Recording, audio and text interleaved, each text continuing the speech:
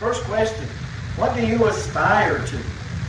What's your ambition in life? What do you want to accomplish?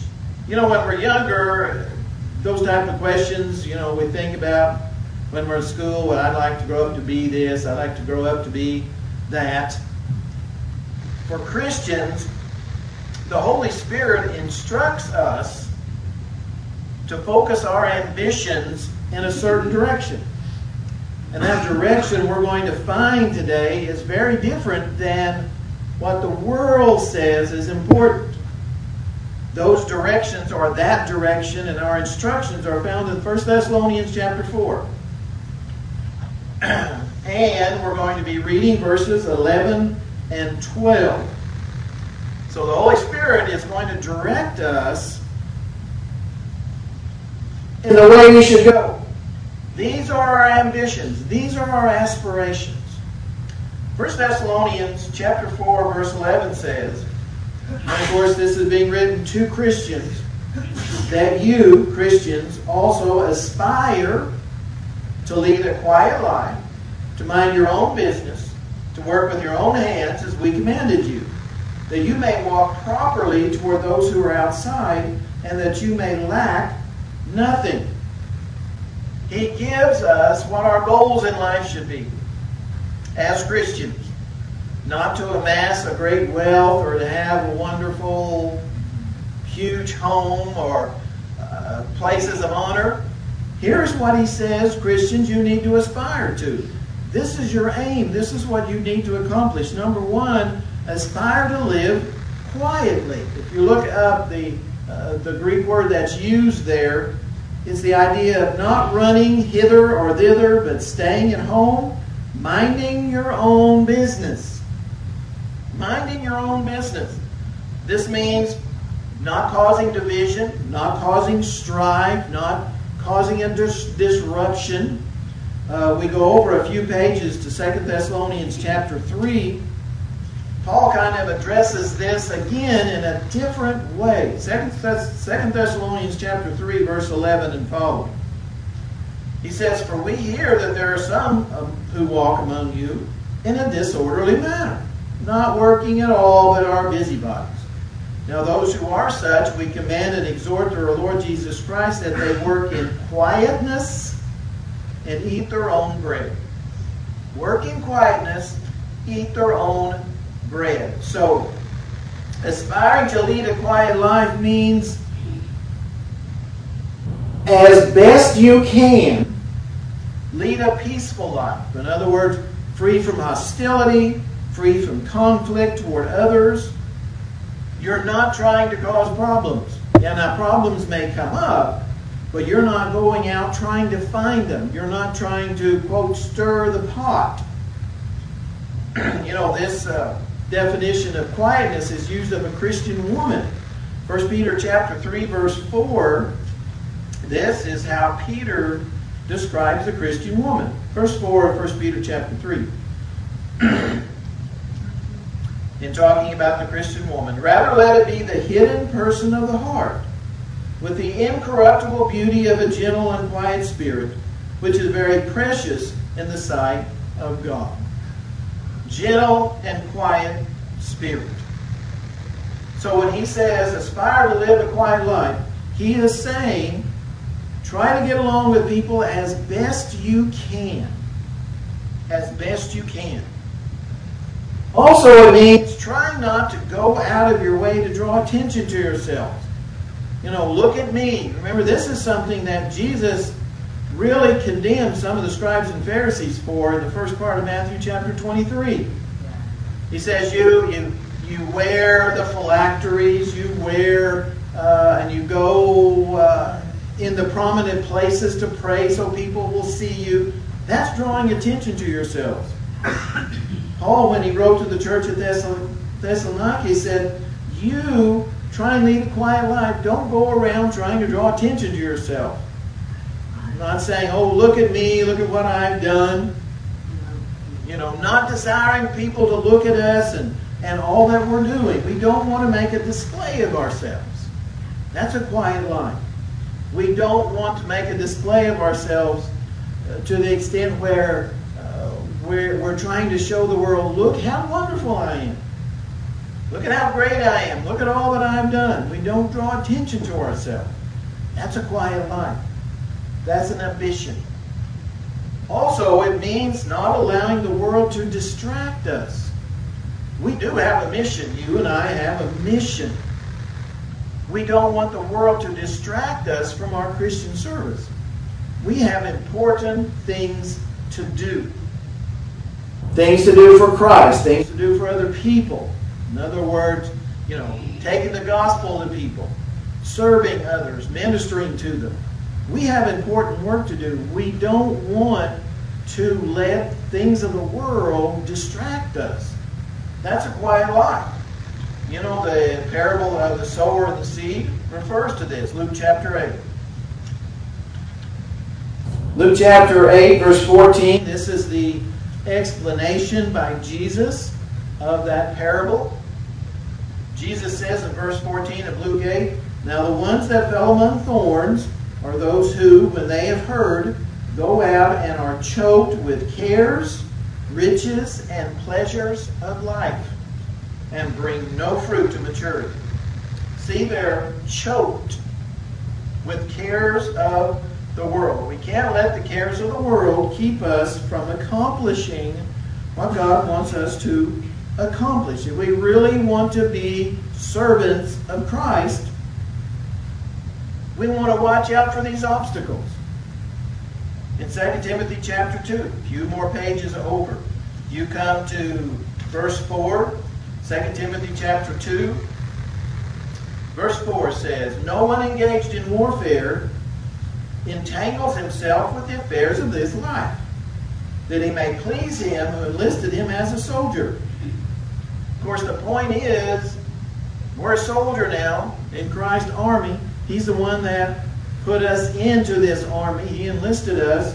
We don't want the things of the world to distract us from carrying out our duty. See, all of that is involved in aspiring to live quietly. That's an aspiration. That's a goal. That's an ambition that should be on our part.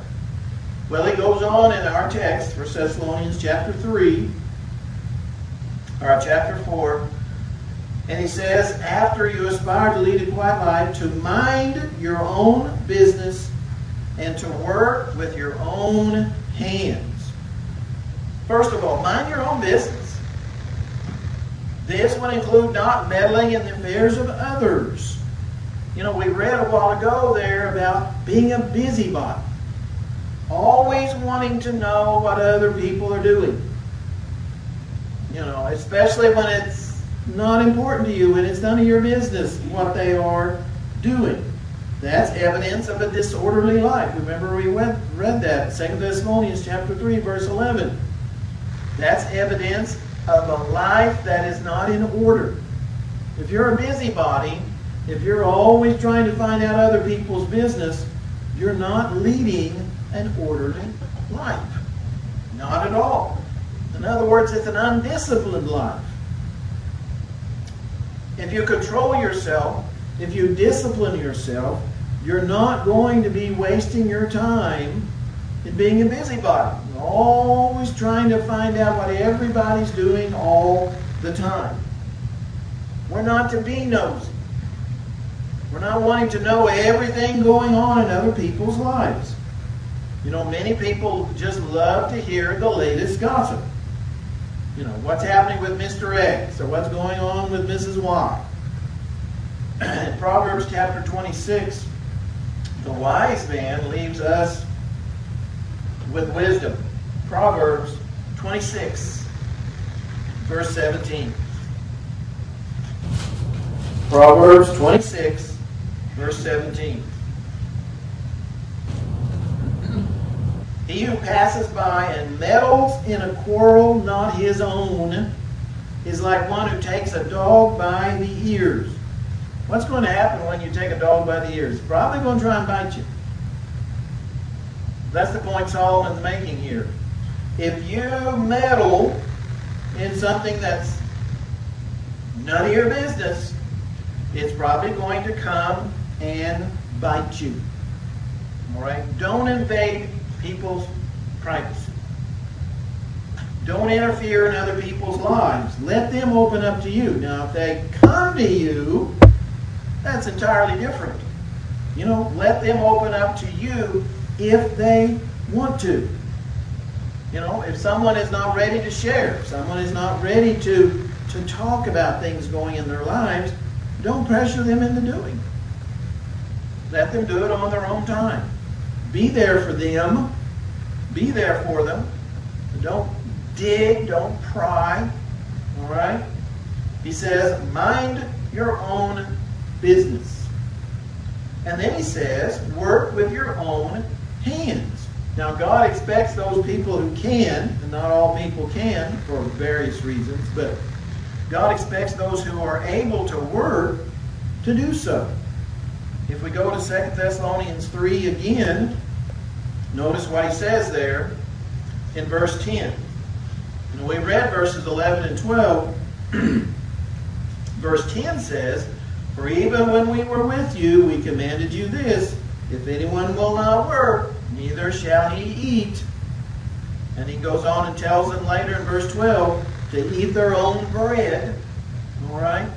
So these people he's talking about here are not willing to work. They don't want to work. They can work.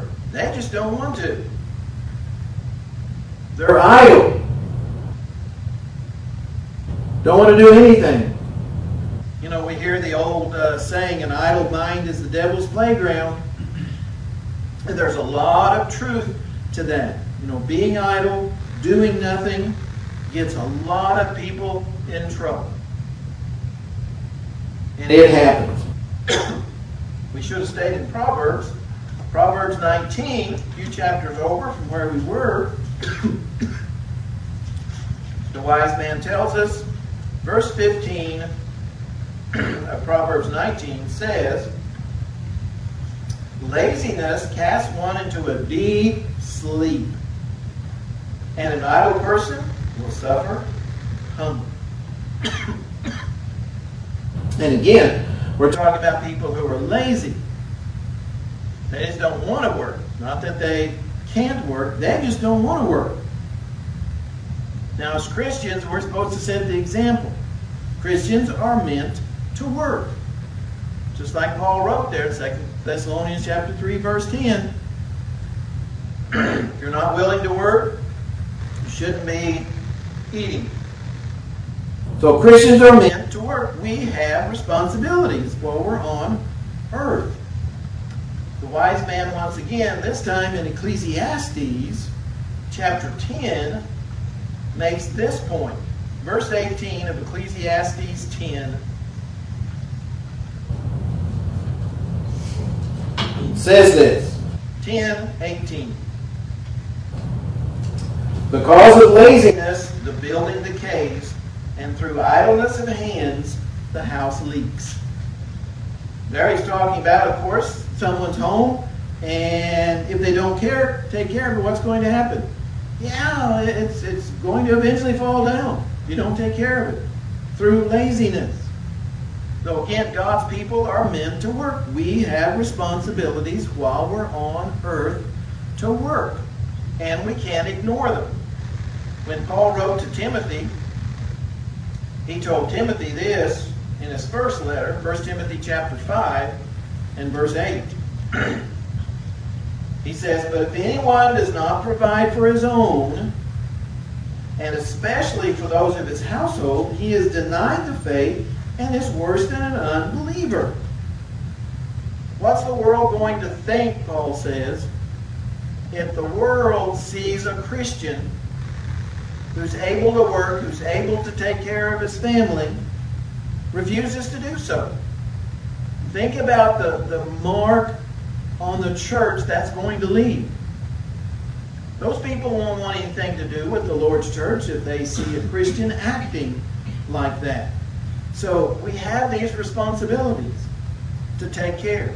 Doing nothing is bad in God's eyes. We're to be diligent in our work. Back a few pages to Colossians chapter 3, Paul told the church there these words, whatever you do, this is verse 23, do it heartily as to the Lord and not to men. Whatever you do, whatever kind of work you're involved in, do it heartily. In other words, do it with all your heart, all your might. Whatever level that is, do it. If you can. So there's an accomplishment, there's a goal, there's an ambition, there's an aspiration. Work with your own hands. Well, then he goes on and says in verse 12 of our text that you may walk properly toward those who are outside and that you may lack nothing. Where to walk, live, behave properly toward outsiders. Of course, he's talking to people, non-Christians, those people outside the body of Christ. Set a proper Christian example. Peter talked about this more than once. In 1 Peter chapter 2, he says this in verse 12. 1 Peter 2 and verse 12. The Holy Spirit tells us, having your conduct honorable among the Gentiles, again, unbelievers, non-Christians, that when they speak against you as evildoers, they may, by your good works which they observe, glorify God in the day of visitation.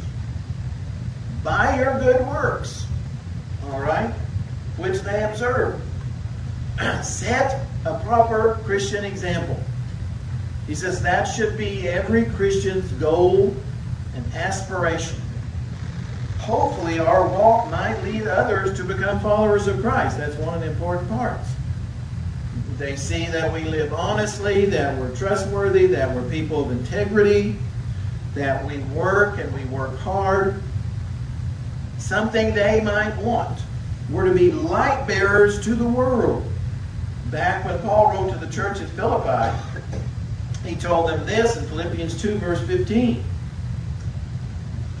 Philippians 2, verse 15. Again, we're to be light bearers to the world. He says in verse 15, that you may become blameless and harmless, that's our behavior, children of God without fault, in the midst of a crooked and perverse generation, among whom you shine as lights in the world. See, we are light bearers.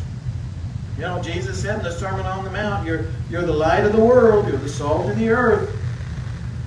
Our light, you know, like Peter or Paul wrote there, the world is dark, wicked, perverse world. It's a dark world. So Christians are to do what? Our light needs to penetrate. All right? Light up the world. Show the world what living for Christ actually means. There is so much darkness in the world. The world needs to see Christian behavior, walking properly. You know, sinful behavior, when it's seen in Christians, may cause people in the world to speak against the gospel, to speak against the church. I know this has happened many times in my lifetime where people speak against the church or speak against Christ because of how a Christian was living.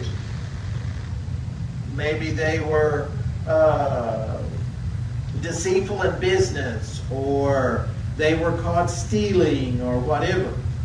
Again, that makes a very dark spot on the church. So our proper walk is so important. That needs to be an aspiration, a goal. Every morning when we get up, I want to walk properly. And also, he says, at the very end of our text in verse 12, that you may lack nothing. You know, our proper walk includes not being in need. This goes back to not being lazy, not being idle. We don't want to have others have to support us. You know, if we can support ourselves, we should never take advantage, you know, of the kindness or generosity of others. Yes, we can accept it, but we don't want to take advantage of it. we need to do our best to care for ourselves. One final time in Ecclesiastes, toward the end of that very wise book, the wise man tells us this, chapter 11, verse 6. He says, "In the morning sow your seed, and in the evening do not withhold your hand. For you do not know which will prosper, either this or that, or whether both alike will be good." Work. Do your best. Help.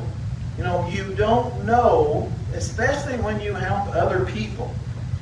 Like the wise man says, you don't know which will prosper, either this or that, maybe both of them. So he says, you don't know the outcome. But do good, and maybe some of it will produce good in other people's lives. So we need to do our best to care for ourselves and then to help others. Those are our aspirations. That's our goals, our ambitions. Aspire to live quietly, mind your own business, work with your own hands, and walk properly toward outsiders. Maybe we should have that put on a board or something in our home where we see it every day.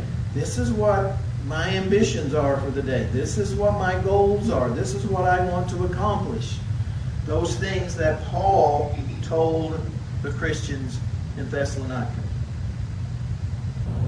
Those are great goals, great ambitions that all of us need to strive for. So this morning we have an invitation song, and that song is meant to cause us to think about our relationship with God and whether that relationship needs help. And if so, we encourage you to come as we stand and sing this song.